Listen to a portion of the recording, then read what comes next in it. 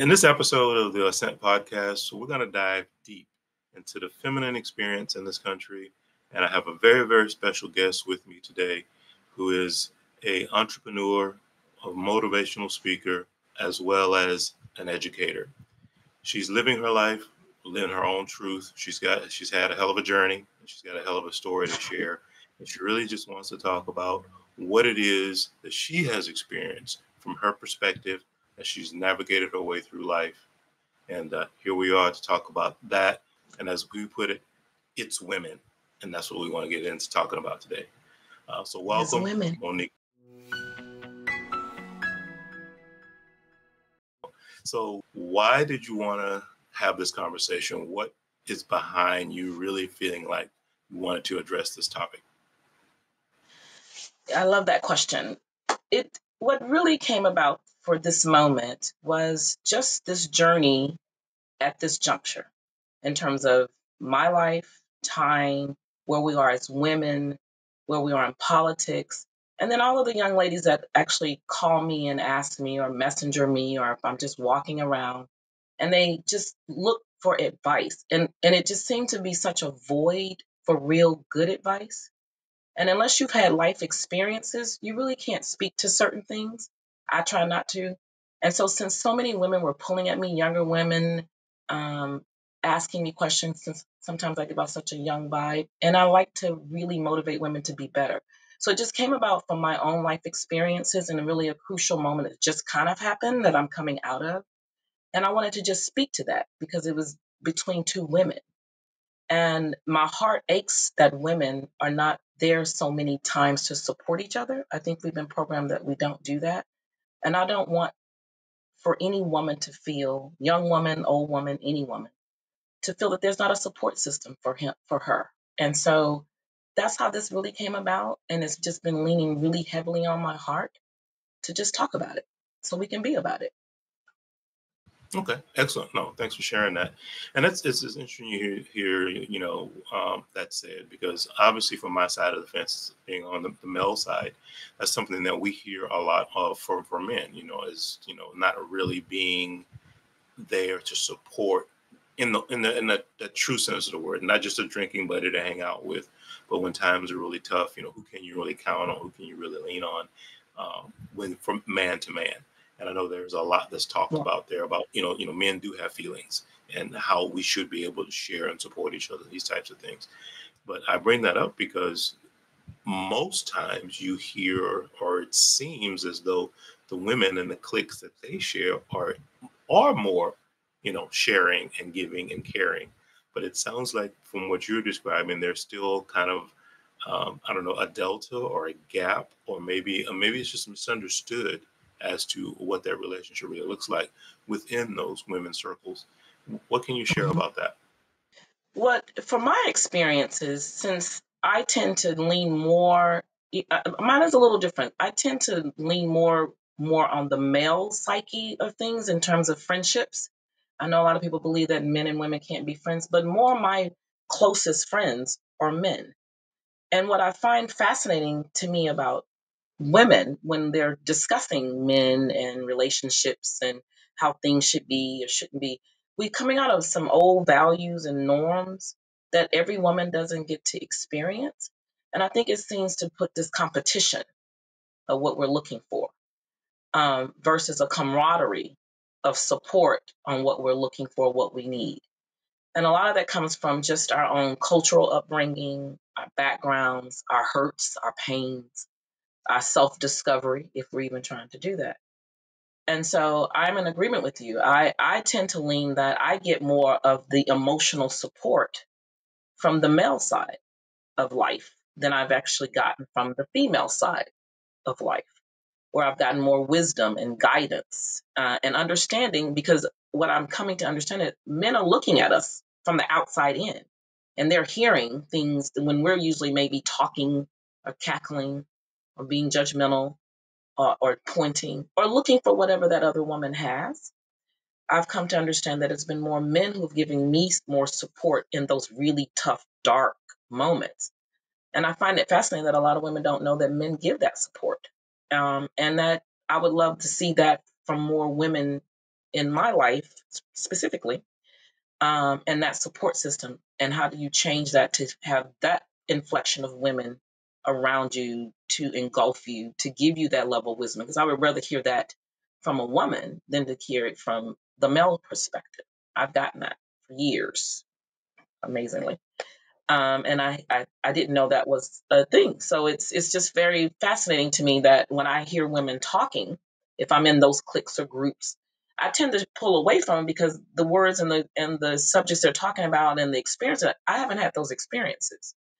And so I was just like, there's a void there of a gap between what my experiences are and what I tend to hear a lot of women say they've experienced in life cycles and life issues. Interesting. So let me ask this question. Do you feel that that's part, because you mentioned earlier about historically, where the evolution of women and women's rights and these different things have come along over the decades. So do you feel that there's a lineage thing, that's kind of a line that's drawn through how they're tied together and how they relate to each other? Or is that where it's coming from? Or what are your thoughts on that?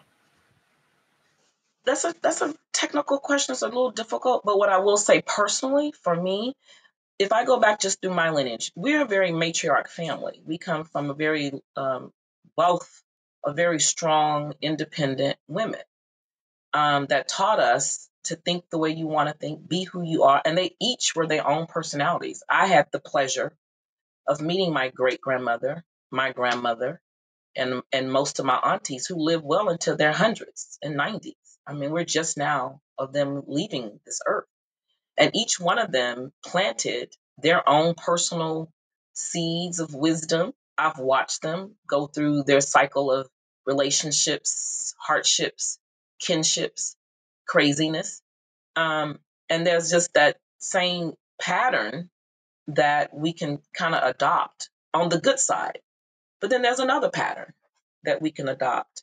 Like in our family, most of us at after 40 or 50, we're not married. Now, to me, that's not a game changer. That's not a temperature gauge because there are some of us in today's time who believe in marriage, and there's some of in that institution, and then there's some of us like myself, not necessarily. I don't think that's something that I have to have. And I think when we're looking at women today, or young women, or any women, that if they don't want particular things, that we're judging them on that and we're condemning them on those thought processes. But what if that's not, what if I wasn't the little girl that grew up believing in Prince Charming, galloping up on a horse to gallop me away? What if I wanted to get the horse myself and gallop away? Does that make me a bad person? Does that make me not in tune to who I want to be as a woman? I don't think so. So because I was brought up by so many women who did teach me specifically, I'm saying this very personally, that to have your own mind and to have your own opinion. That doesn't mean that I didn't have any wanting that other level relationship with the other. But I also wanted to have my own hopes and dreams. And sometimes those can get derailed, and for many facets of reasons. But what I love about my lineage is that we call them the Skinner women because my last name is Skinner. So I met most of the Skinner women. And they were their own entity. Each one had its own personality. No one was the same. And that's what I love about that because we're not the same. No one woman is the same. I'm not trying to be you, and I don't want you to be me. I want you to be you, loving you. And so that's how I look at it. And that's how I've been brought up. And I love that. And I think I've gained a more respect for it as I have matured into these 50 plus years. And I love it. I think it has made me to have a self-reflection of they did a good job of teaching us our independence, not lack of family and not lack of owning who we are and wanting to have some sense of foundation, not so independent that nobody can be around you. But just that moment of you look in the mirror and say, what do you want? You know, no other person should have that control over you and your mind to be able to tell you what you cannot do. Those women did it. They didn't let nobody stop them. They didn't let nobody hold them down. If they wanted to do it, it didn't even matter their age. My great grandmother at the age of 95 got on a plane for the very first time. because she just wanted to leave Houston. She's like, I'm done, and left. Didn't come back. And so I've always admired that, if they wanted to. I have an aunt who just recently had faced her fear and wanted to go to Italy. She had been talking about it for 1,000 years. She woke up and did it. She's 80. Come on. So I love the challenge that it has brought to just me as a woman being independent. And I've said this even to my own daughter. Go do you, boo. Don't let nobody stop you. And I think we can get to where we let fears and societal norms or other people's opinions stop us from what that inner voice is telling us to do. And I think fear just locks us down. And so as I face my own life cycles of fear challenges, which I'm still doing today as we speak, it's a challenge because it's scary. You don't know on the other side of the unknown. But I'm challenging myself to face those unknowns because they're coming anyway. I mean, no one day is known. Even if you go to work to the same place every day, you don't know what's going to happen. So why not take an opportunity as women? We're now in an influx, as we can tell every day in social media, any media, that it's a challenge now to understand what does it mean to be that woman of today. And I think that's something that we all have to do an introspection about. Agreed. So you mentioned earlier in what you were just saying there about family or maybe not being married at a certain age, a certain stage. And as you closed out at the end of that, you were talking about, trying, what is it? What does it mean to be a woman in this day and time and in this age? And obviously, what I wanted to kind of get into a little bit is about being a mother, bearing children, and that I think obviously at one point in time was kind of the definition of, Mm-hmm. this is the woman's role, that kind of thing. And Right. obviously that has evolved. Do you see that as being where the line is of, if I bring in a family and I have children, then therefore I am woman, or is it more than that in this day and time? I think that's a personal choice. At this point, before you were limited, there were many times you were limited if you wanted to have a child or not have a child. Some of us are teenage mothers. I was one. And so there's just, I think the gift of today, I'm going to do it in a positive way. I think the gift of today, you have that choice if you want to be a mother. What I don't tend to like is that if you don't want to be one, you're judged. And the key word to me in this whole message today is judging. What I want to do with my life is mine. What you want to do with yours is yours. So if you choose to want to be a stay-at-home mom, there's nothing wrong with it. That's a job. Dealing with children is a job. To make sure that they are sane citizens and make sure that you are sane enough to raise them is honorable. So I love it when I hear a woman, just recently, this is literally just this week, when there were two teachers. Now here I am with my little one daughter and my bonus daughter that I call her. And I'm listening to two teachers who are in the room with me saying they have 8 children. And I'm like, how are you standing? What that's I mean, I just wanted to bow. You're managing 8 children at home, and you're now here in this school with all these other children. Don't you want to run? And they're like, but they love children. I love children too. That didn't mean I want to have 100 of them. It just meant I love to love them and leave. I love to give them what they get and I'm out. But they are in the trenches every day. 8 children. I mean, that never goes away. That just never goes away. And so I have a respect, which is what I'm hoping that other women can start to see. If you want a career and you want that career and you chose to delay having children or not have kids, okay, that's what you chose. So I'm just hoping that whatever the support system you have, that you have a support system to anchor you in that choice, whatever that choice is, whether it's to be a mother of today, a mother and a career woman, or whatever that is, just that you make that choice yourself. I'm hoping that whoever that individual is, that they're able to make that choices. I think a lot of times we take on other people's opinions, whether it's your mother, your grandmother, a friend, or associate, that they can kind of influence you. And there's nothing wrong with influencers, but that still quiet voice when you are a little girl is still that still quiet voice that tells you in the middle of the night when you're dreaming and sleeping and wondering, if you get the privilege to do that, what you want to be. And I think today's time, we're at an influx that we can be whatever we want to be. We have been able to be whatever we want to be. I think we just have limitations that tells us in our head that we can't do it. And then there's some other obstacles sometimes that we just can't: financial, emotional support. Some things are just not in our control when we're in our youth. But when we become where we may be in a little bit more control and we can make those decisions, I think we have the gift of today to be able to just go for it. Just go for it. I believe in going for what you want and going for broke. Makes perfect sense to me. You brought up something I really wanted to dive into, because obviously from the male perspective, and you're going to give the female perspective of this, but you said judgment. And that is something that I observe in watching women communicate and talk to and interact with other women. Why do you feel or think that that's such a prevalent thing? And what's that rooted in? Where is that coming from, that there's so much judgment and sometimes even malice between one side or the other within some of those female circles? I'm going to just attribute it to insecurity, low self-esteem. You see something in someone else that you want that you can't have. There's an introspection of yourself, because either you set a standard or a guideline, or didn't set a standard and didn't see it, and you're looking for that avenue. And then sometimes you just lose.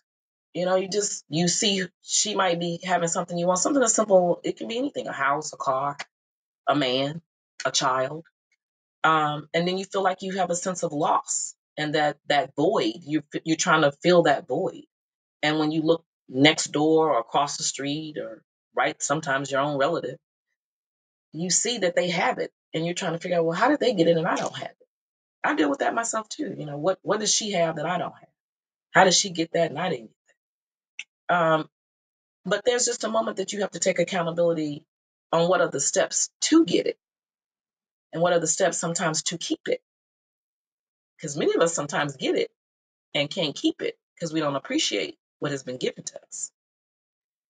And so when you do that, and you do get it, and you do face that fear, because you're facing a fear anytime you go after anything. I don't care what it is.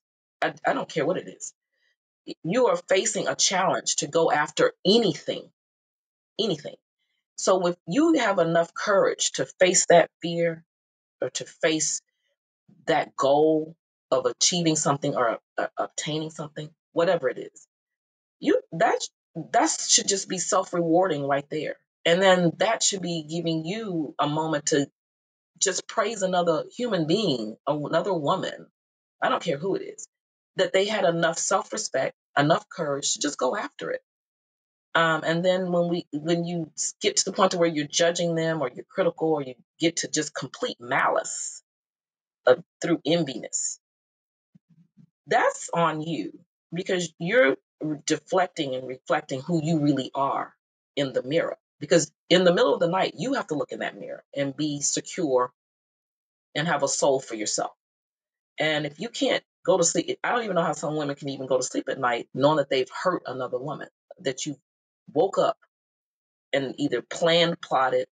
And sometimes I don't think maybe sometimes you know, maybe sometimes you don't know, because we're all on this journey of self-reflection, self-healing. Hopefully, some of us, not all of us. But typically, hopefully, maturity gets you there. And if you can do that, then I think you could take that outward, and if you can take it inward and start to get that inner balance of healing and perspective. Perspective, that's my new word this week, perspective. I think it would soften the blow on how we come at each other, and love on each other, or try not to hurt each other. Agreed. I agree with that. So I want to kind of tag on to where you were talking about a little bit there, because you were sharing about sometimes women get things and then they can't keep it, or maybe they're just getting it out of jealousy or envy or these other things. And obviously, a lot of the work that I do from a coaching and guiding people standpoint is to help them figure out what it's actually relevant, what's relevant for them or to them, not so much what Sally has or John has or whoever else. What is it that you really want? Because the thing that I see happen most often, and it's men or women, is you'll go after a thing because they have it or you see it somewhere else. You attain it, and then you're not satisfied or fulfilled because it's not really what you wanted in the first place, right? So you have this kind of sense of not being fulfilled or satisfied, even though you've put in the work and you've attained it, and you're like, well, that was unfruitful because it doesn't really resonate or mean anything to you. So I think that's an important piece, is to take some time, as you said, to be self-reflective. And, we talk about self-care and these other things, but really figuring out as an individual what is truly relevant to you, what matters to you most, and put your energies and your efforts in those directions. And it's almost like putting on blinders, right? So you are not distracted by what other people are doing or saying or how they may be moving, and you move kind of to the beat of your own drum. I know that's one of the things that we have talked about, as far as you mentioned Skinner Women and how that was kind of their mission, and they were kind of going on their own journeys and following the beat of their own drums. I think that's a very important thing to have and understand, and get some clarity for yourself that that's who you want to be, what you want to attain, and get past those fears to get out there and go get it. I think that's a very important piece. You talked about your friendship circles, right? And that, not to say that you do not have women friends, but a lot of the larger share of your friends tend to be men for different reasons. So I'm going to assume that you probably get into some conversations or overhear conversations with these men about their perspectives or their feeling or how they feel about women, right? So what are you hearing out there on the street? What's the general perception of the man's voice? I don't think you really want to know. Thank you. Whew, that's a loaded question. I'm going to say this nicely. They think you're crazy. They just think women are crazy right now. I'm a piggyback to your seg. I'm a segue back. And the number one thing is because they don't know what they want. Women at this moment do not know what they want. They're getting so much information, so many different avenues coming at you, that they haven't taken the time to just sit still. Just sit still and listen. Do you really want? Do you really want that house? Do you? Do you really need that house? Do you really want that car? And we're talking about material. And again, these things leave you. Material items come and go. I've had them. I've not had them. What do you really, truly want when the clears is quiet? Nobody's talking to you. But you can only do that from introspective. So to completely answer the question, when I hear men, they think we're crazy. And they're confused. They're totally confused because they have been listening. Here's the fascinating thing to me. What I find fascinating for my gift of having a lot of male friends is women don't know. Men really do talk a lot. Literally. I get calls all the time just to vent. And they vent. But the number one thing I tell women that I don't do is that when a man tells me his interpersonal secrets, I don't use it against him. I'm not trying to set him up to get information so I can flip the script and say, aha, I knew you were like, I knew that was you. Because you're going by sometimes the experiences of other women who have been hurt. Now, and let me be clear. There are many women who get hurt and they're valid hurt. But there are a lot of women who put themselves in situations to continuously to get hurt. They can be you can become a perpetual victim of your own choices. You can. you can become that. Just keep doing it for whatever the reasons are. But for the most part, to answer your question, the number one thing men are saying is that women are crazy and they don't know what they want. And even if you do get love, you know, whatever that means to you, some is material, some it's, I would personally have a relationship to be able to sit, talk, I'm crying, you're there. That's more valuable to me. It always has been. I've never been a materialistic person. And so it's valuable for me if I'm losing my nuts here and I go off and I pick up the phone, you're answering it. And if I'm saying I'm lost somewhere, that you are coming to get me. That to me is more valuable than a diamond ring or a house. So, and I have the gift of that the men I've ever even dated or been married to, they show up. I be there if I'm sick in a hospital because that diamond ring can't wipe my butt. That diamond ring can't comb my hair. That diamond ring can't take me out to lunch or to dinner. It can't do that. But you physically being there can do that for me. And so I think we have substituted things for a personal relationship. And so I'd rather have a personal relationship than to have things. That's me. Now I would prefer, if I get the crown and get it all, wonderful. But we have to live in reality because I think we put too much pressure on men. I think we just put too much pressure on men to provide us all of our emotional needs, our spiritual needs, our sexual needs. We put too much pressure on them. They're human just like you are.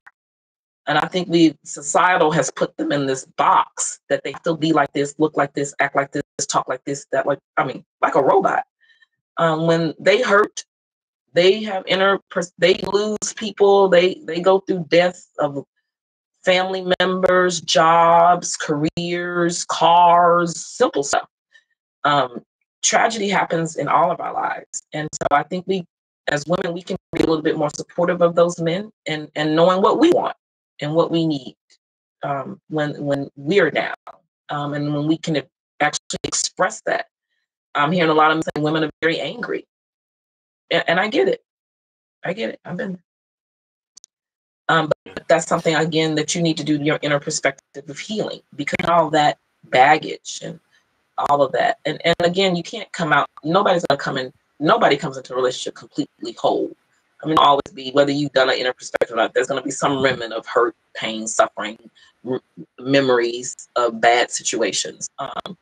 But if you can have, to me, a counterpart that can just kind of ease that on both sides to me. I mean, it goes both ways. I think we put a lot of pressure that it just only come to the man. But what is your role in that? What is your role as a woman to give that support system as well? And so, yes, to answer that question, crazy. They think we're crazy. They think we just have completely lost our minds and don't know what we want. And I hear that too on my side of the fence from the male perspective. But I can put a little bit more meat on the bones from what I hear. And really, you actually hit right on it. And that's when we were talking about the physical versus the emotional pieces. And I think that's where men are the most confused right now, especially in this day and age, because a woman obviously needs the man to be there and support them, whatever the physical things may be, hopefully to be there and support them, the emotional and even spiritual things that may be going on within that particular relationship. But then the flip side of that is the woman looks at the man as if he be a man, chest out, chin up. Don't show your emotions. That's weak, right? You're such a weak man. Why are you crying? So it's like we need to be connected and show this emotional support. Yet we're not supposed to be emotional. If that makes sense. And that's a tightrope, as you talked about, to try to walk. It's double-mindedness. That's double-mindedness. It's double-mindedness. Yeah. You can't have it both ways. You're gonna have to have some type of balance and give and take. It's a relationship. It is a relation. It's a courtship. It's a relationship. There's a give. There's a take. There's a pull. There's another pull. There's a counter pull. And if someone is just tugging, this way. I mean, what are you going to get out of that? That's no different than a man doing it to a woman. What's the difference? What's the Correct. difference? Dogmatic and not being supportive and saying horrible or horrific things not there. What's the difference? So I think we can kind of we always say double standards. We're there. We're putting on that same double standard. And then we're going to raise boys in today's time to not be that way. And I think I'm seeing a lot more young men who have been now raised by women, or have some association that they are having balance.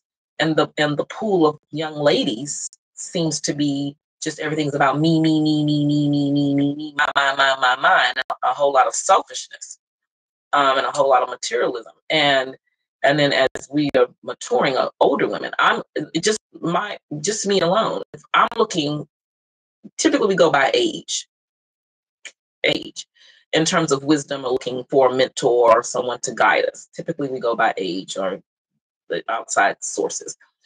But if I'm looking for that, I'm finding a lot of who are older than me, who are not mature. And I'm not, and because age does not make you mature. I know this was a thing, because all of the women that I knew growing up were mature. They would just tell you, well, I wouldn't do that. I would think about it this way. And when I'm watching other older women, older than me, and I will ask them a simple question, well, what did you do? Or what do you think about this? They can't really give me an answer because they're still being ignorant, dropping it like it's hot, as if that's the. And I'm trying to get a perspective of what I need to be as the next level, as the next phase, because as we say, who I am at 0, I'm not at 10. Who I'm at 10, I'm not at 20. And so on. Who I'm at 30 and not at 40. And so each decade or each season, there's a change. And I think same thing with men. Each season, each decade, there's a change. You hope. And so I think as maturity goes on and wisdom kicks in, and again, this it comes with trials and tribulations. Wisdom comes with trials and tribulations. I'm gonna say it again. Wisdom comes with trials and tribulations, because it's the trial and the tribulation. And when you get on the other side of it, you can look back and say, I made it through and out. That is where the wisdom comes in. Wisdom does not come if you haven't been through anything. How can you tell me something if you ain't been through nothing? Who are you? How? So and we tend to not want to go through those trials and tribulations. We don't want to put in the work when it comes to relationships, marriages, anything, it seems like sometimes. But it is those trials and tribulations on the other side of the sickness, losing a parent, losing finances, and that whatever that support system is that we hope to have. And we're all trying to look for that support system. That it has changed, but in many ways it hasn't. As they say, as some things change, some things remain the same. A system is a system. Whatever that support system, it should be supporting you. It should be helping, and you should be giving. I tell people, if you're going to be a percenter, let me count on your 10%. If you're going to be a 50%er, I should be count on 50%. And so, but 0%. Let's just do the numbers. If you're not going to put in anything in, but you want everything out, well, that's not going to add up. It's just not good mathematics. It's not even good common sense. So you're going to have to put in some type of work to support, to be there, whether it's for women on women's support, your significant other, or just becoming a mentor, or whatever that journey is for you. I think in today's time, I'm hoping that women can lead the charge. I would love to see more women in those leadership roles as of today, and that's what we're talking about. Because we can be that, we can be, we are leaders, we are leaders. This is not like all of a sudden women became leaders, like it just happened today in 2024. We've been leading a long time. You lead a family. We've been leading for a very long time. This is not like all of a sudden this is some hypothesis that just came out of thin air. We've been leading for a very long time, and we will continue to lead. Mm-hmm. Agreed. So one thing I want to get back to when you were talking about, putting in that work and what it takes to keep the relationship strong and move it forward. Mm-hmm.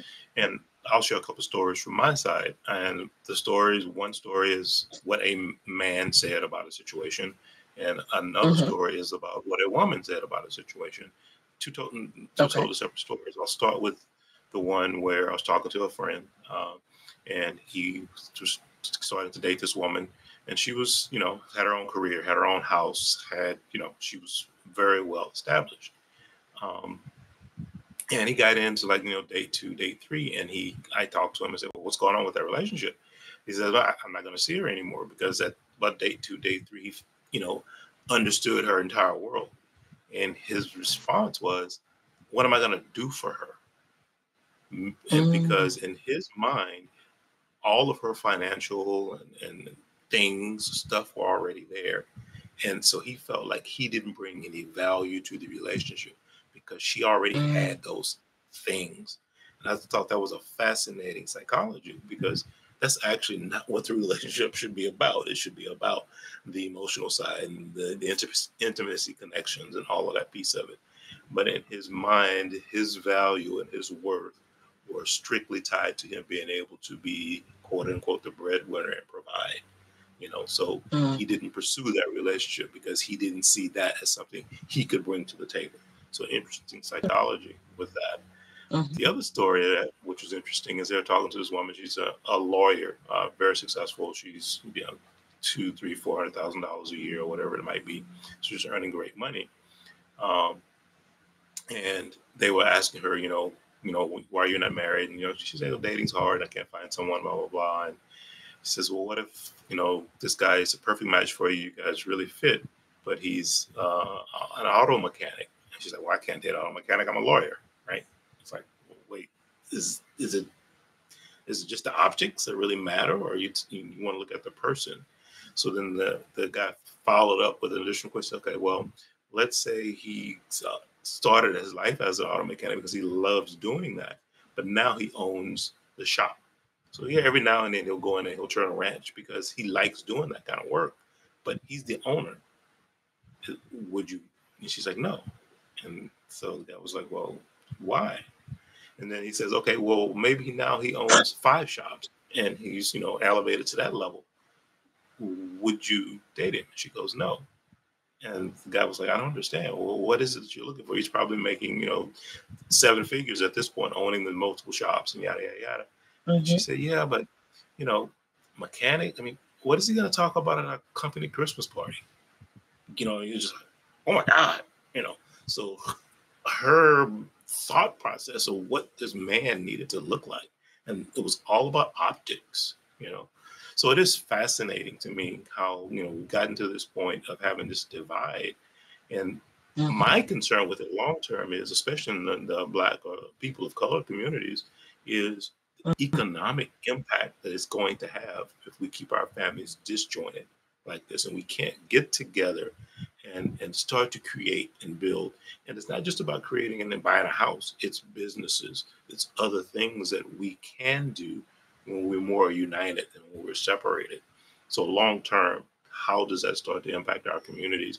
And I think we're already starting to see that with some of our younger generation. Mm-hmm.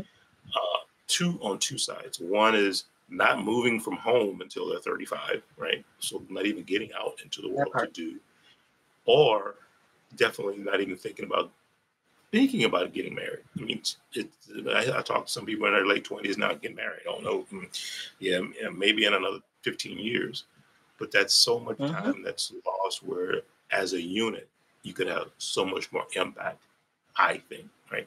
Maybe old school thinking, but I think there is an economic value to that. I think there is a social economic value to that we really need to get our head around and start to figure out how do we reconnect between men and Mm-hmm. women and our values, as we talked about, and getting past the judgment and getting past keeping up with the Joneses and try to move ourselves forward is really what we need to be focused to. But it's just interesting the psychologies and the mindsets that are out there right now, and that kind of Mm-hmm. keep us in this pointing fingers at each other versus trying to come together and work things out.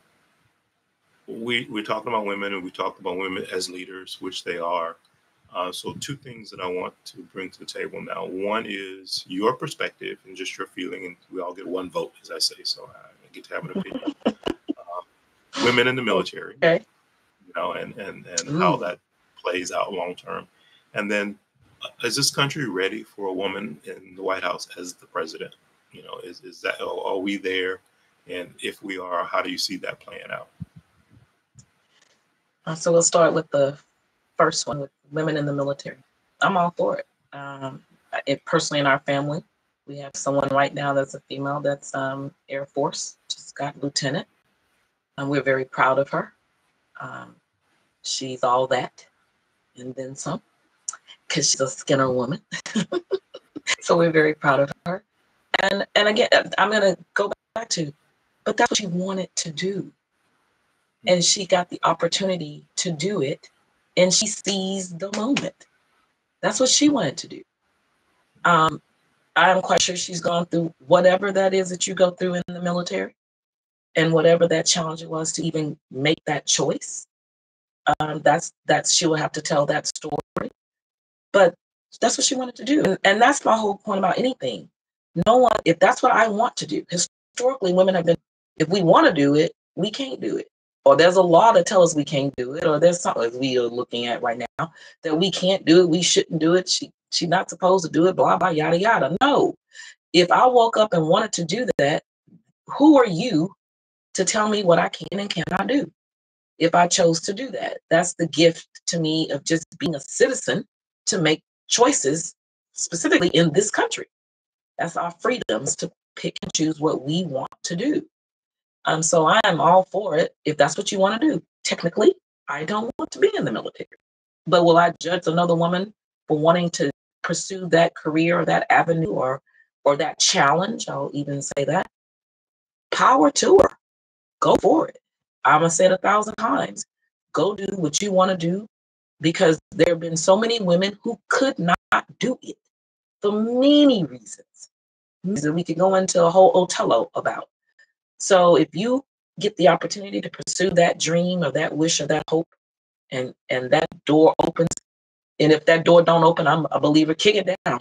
Yeah, just knock it down, take the hinges off, and get it out the way. So that's me.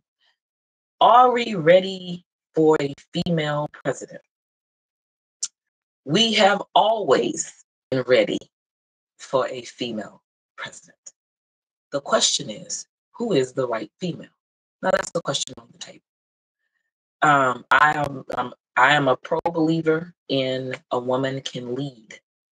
We've been leading forever. If I'm capable enough of birthing you, I think I'm capable enough of leading you. So yes, I think we are ready. We've been ready. And we shouldn't even be asking that question. The only question I ask, who is the proper person? I don't care if you're male, female, blue, pink, green, or orange. Are you capable of leading a society? All of it, not one part. And so, yes, it's short and sweet, because I don't want this to become a political debate, because it's very heated. But yes, a woman is ready to lead this country.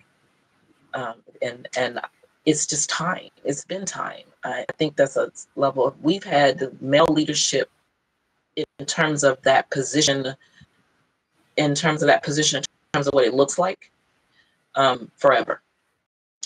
It would be nice to see a different perspective. And do we know, and this is, I'm not doing any endorsement here. Just please be very crystal clear about it. I'm not doing any endorsement here. I have always been a firm believer that a woman should be president. I could have been president a long time ago. But there's always a natural order of things. There's always a timing of everything. So is this the proper time? Time will tell. But to answer that question, yes. Yes, yes, extra yes, with gravy on top. A woman can lead a nation. Women have led nations. Women are leading nations right now. And women can lead this wonderful United States of America.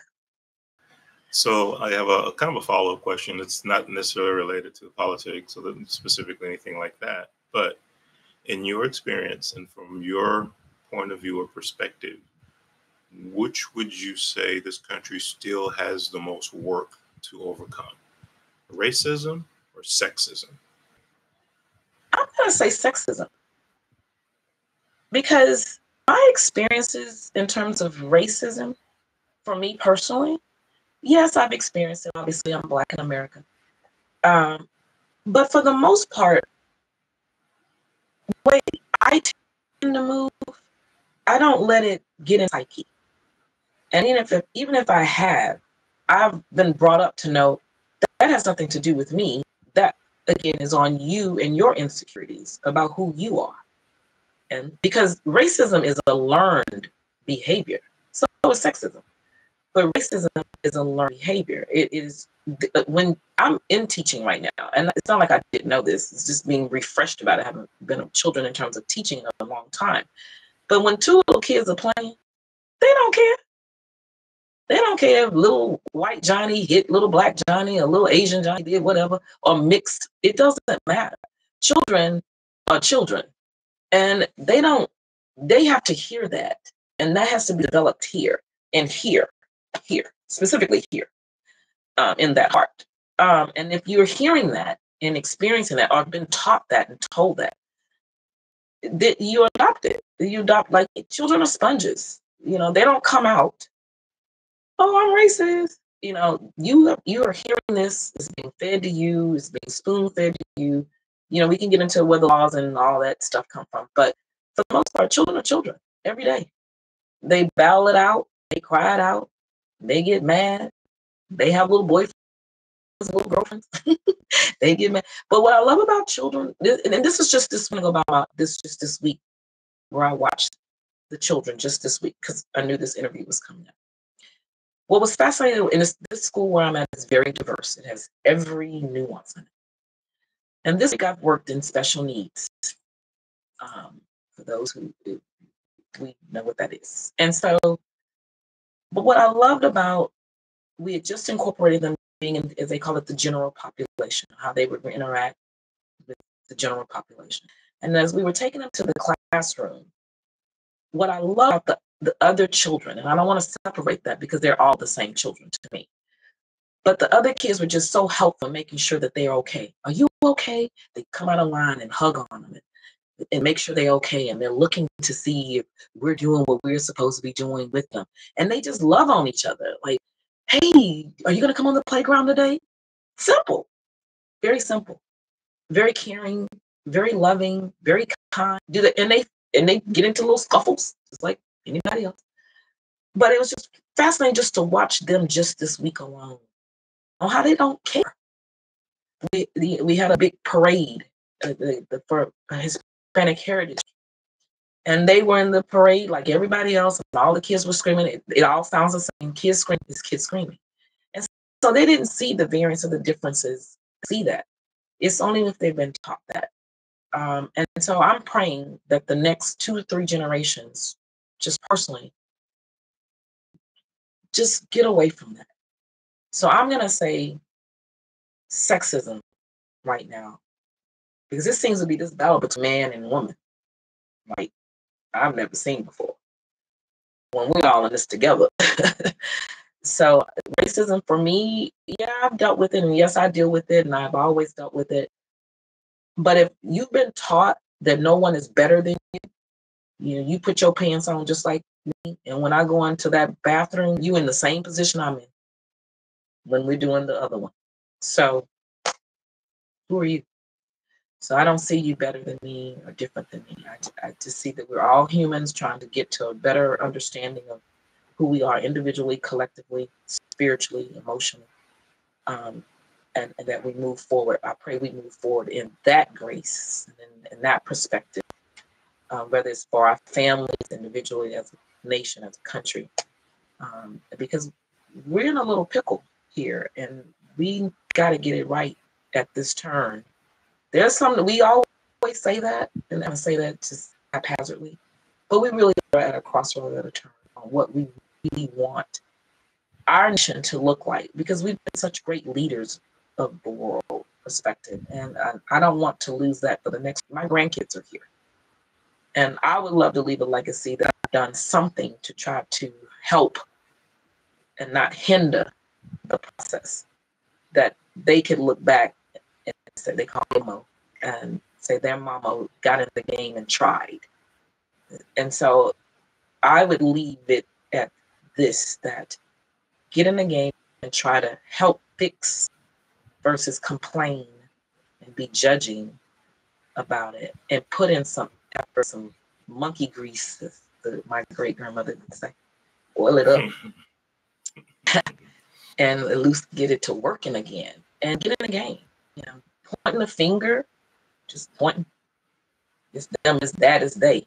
But what if that finger needs to come this way? And what are you doing to help at such a time as this? That part, yes, 100%. That part.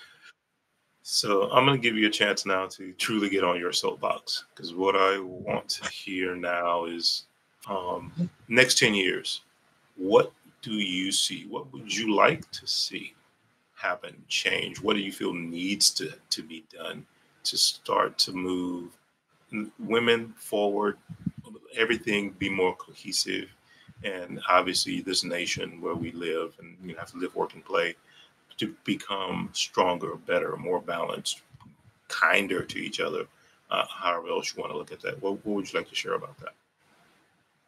The number one thing I would like to see in the next decade is that we're not still telling young girls what they cannot do. That we're not planting that seed that your only way out, over, through, under, above is through the process of just a man. Not saying that I don't want you to be with a man, not saying that I don't want you to be with whoever it is, but that we're planting the seed of I can do anything and I'm capable of it. The other thing that I would love to see, that as women leaders, women leadership and mentors, that we're not trying to lead like men. In my mind, we were supposed to be the change and not the same. Dogmatic, angry, boisterous, narcissistic, condemning. Those were some of the traits that men historically had. Egos, power hungry, power. I would love to see us try to take those steps that historically we've seen men tend to abuse, and that we were going to be the change in that we gave a little bit more methodicalness to it, and we see it through the eyes. I like to see it through the eyes of, if I'm your shoes, what would I want to be perceived or do? And what would I need feedback from to have for me a better leader, a better person, a better, whatever that role is. I would love to see us take more steps in implementing those values and infrastructures and mentorships in process, that those seeds are planted younger, and they're developed better. We tend to kind of got it supposed historically from the churches, but they're in their influx as well. So that's one, that's two. And the last thing that I would love to see back into how women leadership and what society could be as, especially when I hear men talk about, I said this is personal. This is going to be a personal note. There was someone recently I heard say something really negative about another woman. It was male. And let me put that into perspective, what I mean by that. Because women tend to think men tend to say very dogmatic. That's not my experiences. I tend to hear men be more pro-woman, go get it, girl. I get more of the praise and the encouragement than I've gotten the disadvantage. They don't think I have it, but I have. But I tend to pull on the other side of it. So to hear a man who's raised daughters or have daughters, and they have a respect for women, to hear them say something negative about a woman that was kind of personal to me, it hurt me, because in my mind, they don't say negative things about a woman, because they know they wouldn't say anything negative to me. And they're kind of like one of my mentors, because I've leaned on them a lot in this transition for great mentorship, leadership. And so to hear them, and it wasn't just one man, it was many men who I have respect for. And for me to give men a respect, it takes a lot. Its standard is really high. I'm very, very hard on men, so get that standard. You're pretty good with me. And so to hear them say something negative about someone that was very personally close to me, it made me do my own self-reflection and enter perspective, like, wow, you're saying that? And so, because she had lost her way, I would never want that to become the whole gamut for what women are now being judged at, or let that be the bar, because that's a low bar. You know, that's not who women really are, that I was raised to not to be. And so I would like to see us be a little bit more empathetic. Those are our gifts: empathy, intuition, a spiritual connection, wisdom, that mother wit, as my mother said. If you're a mother, her mother wit, she would say. And she would just mean that she's matured into that role of understanding what it means for hers. And it would be great to just kind of see that the next decade of women to be developed to be those types of leaders at whatever level that is. And when I say levels, I don't mean that to be that a mother is a low level. A mother is, to me, one of the pinnacle, because it takes, I love what my aunt said recently, it takes courage to become a mother. It takes courage. And especially if you are a teenage mother, it takes courage for you to go through that process to bring that birth into life and to nurture it into a human being, to be a working, viable citizen, however that is. And so if you tend to want to do that and to bring life onto this earth, that to me is the most beautiful moment that you can have, to have the power and the gift to be able to develop that. And so what does that mean? I would like to see that be a little bit more sensitive, not without withstanding boundaries and discipline and honor and integrity. But I think we can be a little bit more empathetic. And it would be nice to have that implemented. That I think sometimes men can be a little bit more regimented, dogmatic, less emotional in understanding the bigger picture of what's happening. Because if you run a family structure, you know all things are not equal. And no one human is the same. Even if you try to make them the same, they're not. And so I think we can be better at that in the next decade, developing younger minds to be more exploratory, creative, facing more fears, and giving them an opportunity, if they fall and fail, that they're just not play. You know, our future is not trash.